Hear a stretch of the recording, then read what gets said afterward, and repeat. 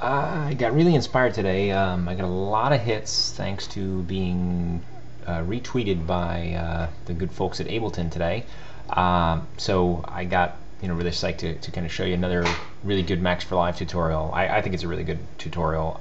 We'll see what you think of it. Basically what you see in front of you here is a quad panner. And unfortunately, I don't have a really great way to even test it here at home because I only have a stereo setup. But at work, we've done a bunch of events where we've done, four quad, kind of quad, speaker in each corner kind of thing, and even more than that. So I wanted to show you a little bit of how to use the live object model and the API to actually talk to live and control parameters, and also to kind of implement this quad panner. So let me close this up for a second here so you can kind of see what's going on. I'm going to just save what I've been up to here. And oh, I don't want to save that either. I got a bunch of stuff just open from preparing this. Don't save that, and don't save that. Okay. So you'll see here, this is my setup. I've got 4 returns, and that's key to it, right?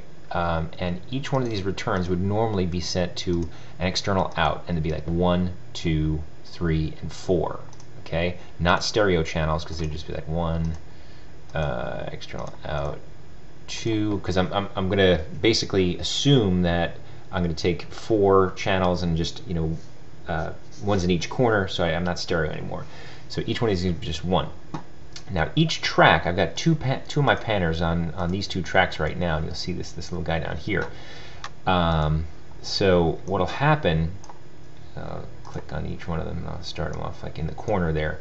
So you'll see A, B, C, and D. Those are the corners of my room or my speaker locations. As I move from A to B, let's see the guy over here change, right? A to B, and then to C, and to D, so I can go around the corners, or I can kind of move into the center, and you'll see they'll all be kind of halfway or so, right? Or quarter away. This is a constant power pan. So what that means is, if you're in the middle, everything always adds up to 1, right? So there's that guy's at full, they're both at half, they add up to 1. That guy's at 1. So the total power is always just 1. So when you're in the center, everybody's actually at quarter. If you're over to the side, 2 guys are at half. There's some fancier ways to do it. I'm going to leave that for another day. That's a whole nother science. So I just want to show you kind of the basics here and how things are done live. So let me pop this open. Like I said, it's the key thing is you see it open in presentation mode here. I'm going to switch to patch mode, and we're going to zoom in a bit. The key thing about this is that we are, really kind of looking at the Max for Live object model and kind of what's going on in there. And you have to have 4 tracks already set up. Pretty much, it seems to be pretty good at error handling in here. This is not like a super complete thing. It's just to kind of get you going. So it's a Max for Live device with it's an audio device. I assumed the nice thing about audio devices, you can more or less put it on any track. So each one of these kind of takes care of its own. So when it loads up, I have this load bang. That means just like, okay, trigger this action when everybody gets started. And we'll look, we have 4 of these kind of things going on. It's kind of divided up 1, 2, 3, 4, or A, B, C, D, and then I have my panner, my little control in the middle. So let's look at each one of these things. So I'm using the live.path to identify to live what it is I want to control or what I want to look at. So you see path, and that's just, I'm setting up a message here. This dark gray box is a Ableton, a Max message box. So I say this device, so this device that I'm in, canonical parent, so that gives me the track that this device lives on, and then it goes back down again. So I kind of go up to the track and then back down to another device, the mixer device. That's a special device that gives me my volume, my sends, my panning, all that kind of stuff. So I say this device, canonical parent, mixer device, sends, and then I give the send number. And my assumption here is that you have 4 sends, 0, 1, 2, 3. So A is 0, B is 1, C is 2, D is 3, right? So that happens, it gets loaded, that bangs out, sets up a live path, and that's going to give me it's going to ask, basically, it's going to set up the ID, bang through here, get the value. So I query the live object. This ID is going to come down through here, and then this get value message is going to happen. And meanwhile, as it's doing it, it uses this trigger, which is a bang and 2 values here. I believe those are I's for integers. So the ID gets sent down to this live object for later on. It also gets sent to this live object, and it gets sent to this to bang this message out. So this happens, it gets set up, nothing else happens down there, it just sets it. This sets the live object, then the get value is triggered. It's going to look, when it comes through here, let's do a little live stuff here. Okay, new, I hit N, whoops. Okay, a new object, I'm going to say prepend set, and then I'm going to throw a little message box in there. All right, and we will put this down. I use this just like a little debugging statement here so I can see what's going on. So I see what's coming out of my live object. Let's get back out of there.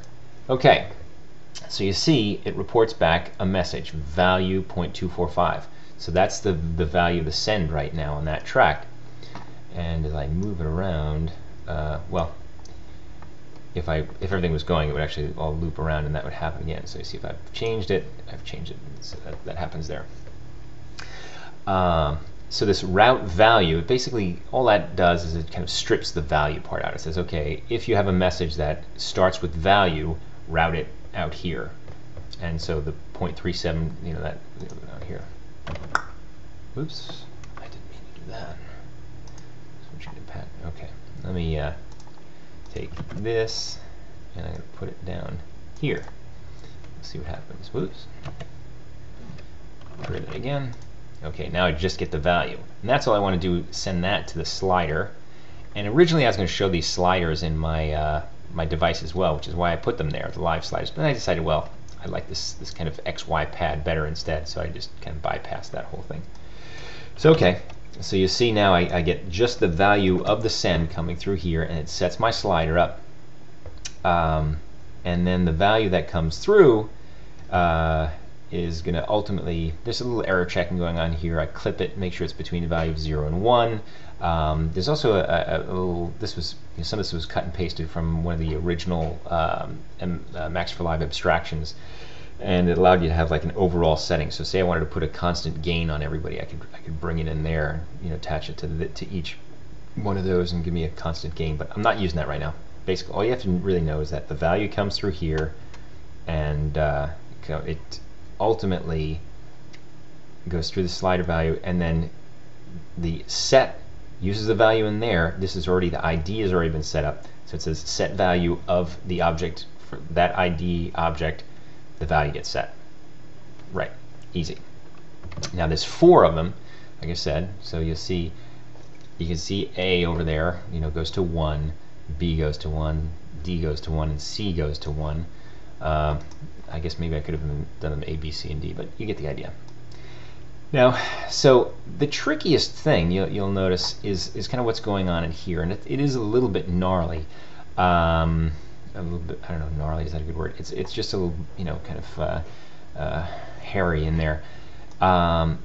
Basically, the first thing, this XY pad likes to be integers, so I set it up to be 0 to 100.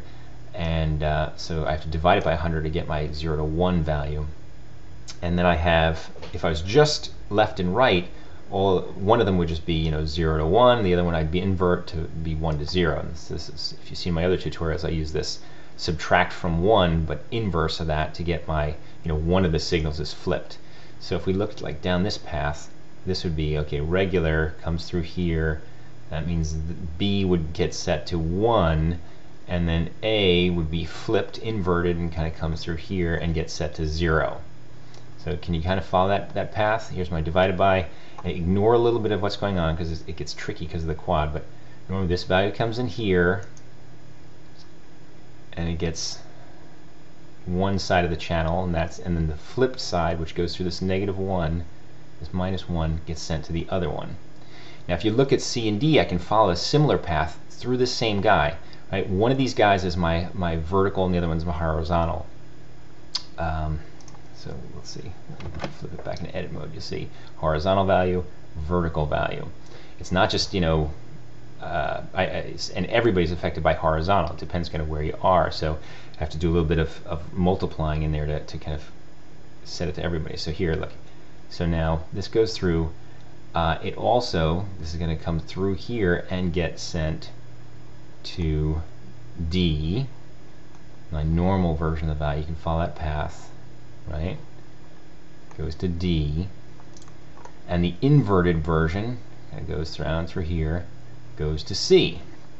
So kind of in your middle case, you can see like basically the same thing is going to A and C and B and D. They kind of move similarly if I just move this way. But now it gets tricky as things move this way, because now I also have to flip between A and B and C and D, and that's where this side comes in. And I basically have a multiplier in here that, you know, as we follow it now, you'll see the inverse gets sent for A and B, and the normal version of it multiplies out my C and D. So this way, the front to back, you know, they get multiplied by a value depending on how far up and down we are. You know, one guy gets the normal value, the other guy gets the inverse of that. So that's what's going on. So it's not really as scary as all that, right? So like I said, you know, front and back and side to side. And these are all basically the same. Each one, I set up a path, sends 2, sends 3. All this is the same. You know, it gets the path, sets the object ID, comes through, gets a value, sets a value, and gives me a convenient way to kind of inject a new value into what's going on. That's, you got to think of that as basically I have the get and the set, and I intercept it, or I inject my new value into there, and that kind of gets pushed throughout. You know, this isn't like super, you know, uber complete. You can add lots of stuff to this and have, you know, observers and all that kind of stuff. So as you tweak the knobs on the patch, it would all change as well. But it does a pretty good job. You know, it's pretty straightforward in terms of trying things out. Like I said, you know, you can see it all change in there. And if I play a sound, say I have something playing on that track, let's turn that down a little bit. You'll see if I select this track and move my panner around, right, everybody gets some. C gets them, B gets them, A gets them. Yeah, moves it all around. There you have it, a simple quad panner, and like I said, you know, in the center everybody's getting quarter value. So it's a simple quad panner, gives you a little bit of a feeling for, you know, different type of Max for Live device, and also how to get into the Live API object model a little bit more. All right, take care, have a good night, and knock yourselves out. Take care.